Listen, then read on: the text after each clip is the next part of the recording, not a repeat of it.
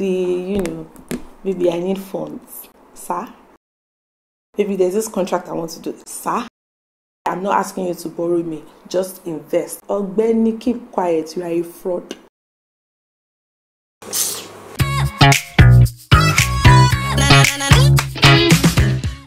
Hi guys, welcome back to my YouTube channel and thank you guys so much for stopping by. In today's video, I know no one asked me yet again, but I'm going to give my opinion and talk about it, okay? So today's video will be based on a discussion I had with someone a few weeks back. We were talking about the dating scene in Lagos right now. I live in Lagos, I was born in Lagos, I grew up in Lagos, so I can only really reference Lagos in this discussion. Although, we hear things about the Abuja men's, okay? We hear that they be doing a lot of stuff. So if you live in Abuja or you've had any experience with, the dating in Abuja, please leave a comment below. I would like to, let's gist about that. Let's chit chat about that. After so much back and forth and all of that, the main issue that was raised from the discussion was, is it that these ladies of nowadays, the women's of nowadays, is it that they have unattainable high standards, or is it that the dating pool in Lagos, is it that it is small? Is it that there are really limited choices, slim pickings of men to date in Lagos? So it's like, is it high standards or is it that the pool is small? Anyway, so I thought to do a video talking about that and to also hear your opinion, especially if you're actively dating in Lagos, or you might be married now or engaged or in a relationship, but at some point, if you lived in Lagos, or even some people do not live in Lagos or have never lived in Lagos, but they did know about the dating life in Lagos. So when I was thinking about this video, what came to my mind was that I need like a visual illustration, something everyone can see. So because I am of the opinion that we really do have slim pickings, I want to illustrate and show that by the time you list out your very important criteria, but what is left is really small, what is left is really little, what is left is really limited, okay? So I decided to illustrate. I'm a scientist, we like visual illustrations, okay? I'm not a scientist, okay? This jug filled with water is going to illustrate the whole dating pool in Lagos. Like, this jug is, this amount of water we have here is like the 100% of men that we have in Lagos. Are you with me? So with each criteria that cannot be in the dating pool from like a single lady to choose from, I'm going to pour out the amount that I think represents, that's the particular criteria I'm talking about. So we're going to see what is left at the end of the day.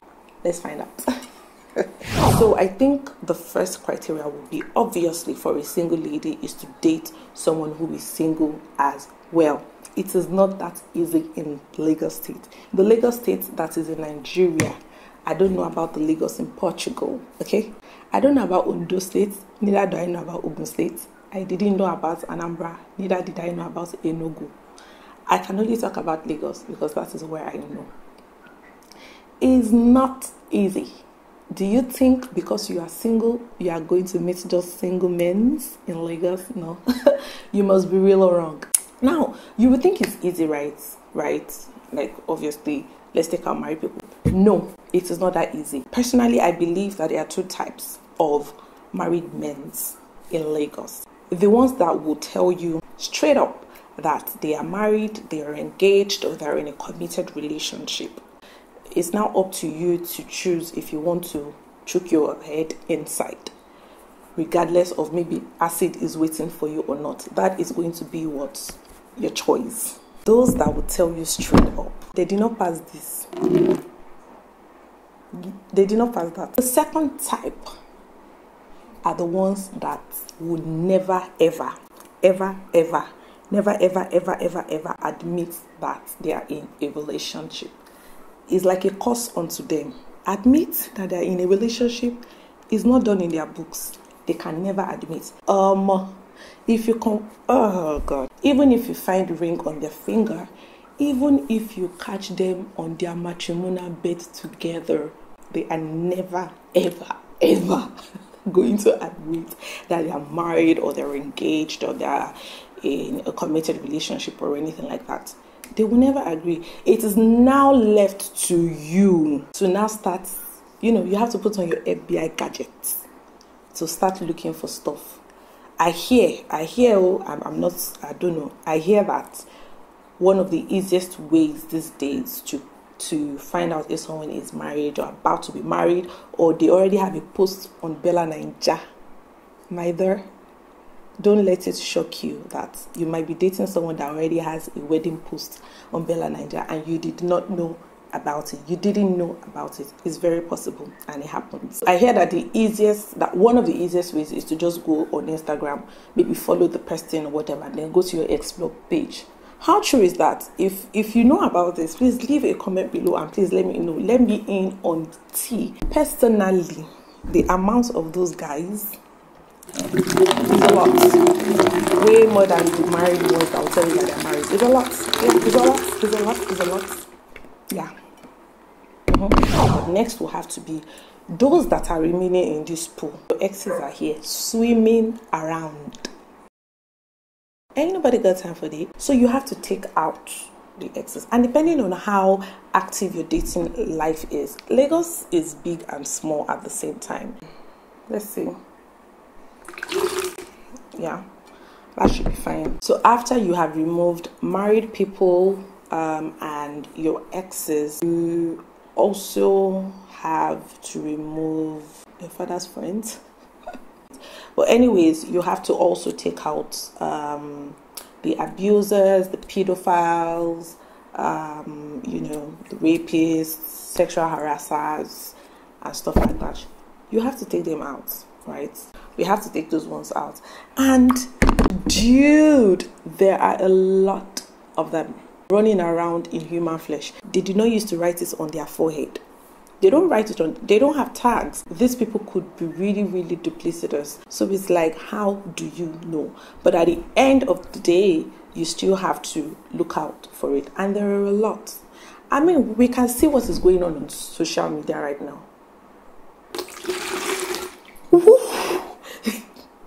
This is not funny, but that is actually accurate, because there are a lot of them. No woman, no single woman or whatever wants to date a fraudster.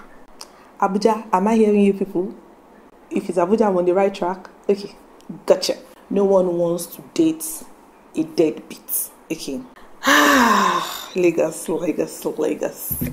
Goodness me, there are a lot of them. A whole lot more than you think. There are many. Not one, not two, but thousands. Just everywhere, looking for the next person to suck. They're usually signals, they're usually red flags.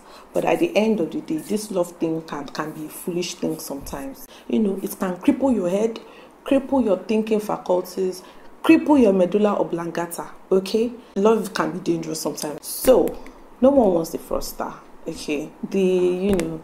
Maybe I need funds. Sir? Maybe there's this contract I want to do. Sir? I'm not asking you to borrow me. Just invest so that we can reap the benefits of the investments together. Ogbeni, keep quiet. You are a fraud. You have to be You have to be careful. There are a lot of them, vampires. Once they see that you're a single woman, you're doing okay on your own, you probably live alone, you're very comfortable, you can afford to do things by yourself, take yourself on trips, buy things for yourself. And girl, you have to be very careful. What is wrong with British? So let's just get them out of this pool, because ain't nobody want that. There are a lot. There are a lot. They are really a lot. Honestly, there are a lot. Oh my god, leeches. So after you get the first stars out of the way, misogyny, men that are still misogynistic, I can't do it. And there are a lot. So I think for me, that's like something that has to vamoose out of the dating pool personally.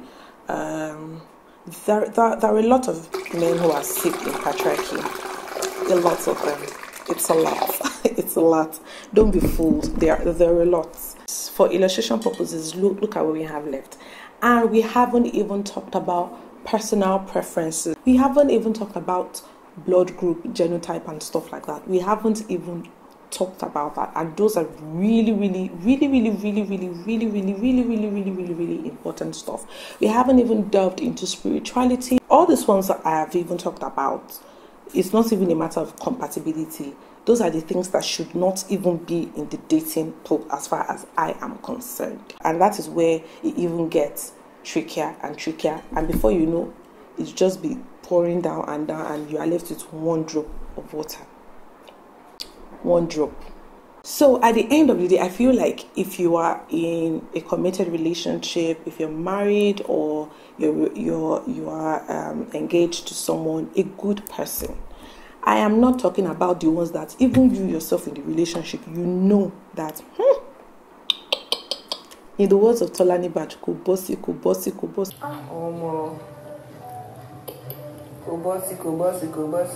If you're in a good, healthy relationship, the streets are rugged, okay? The streets are rugged. There's nothing on the streets. I'm just telling you, from woman to woman, there is nothing on the street. The streets are rugged. There is no street that you're coming back to. The streets are rugged, okay? So I'm just saying that for those that are in ruggedier than the street, you're in a relationship, but the relationship is ruggedier than the street, come back to the street too. You might still find something. See, we still have small that is left. It's now up to you to now find two.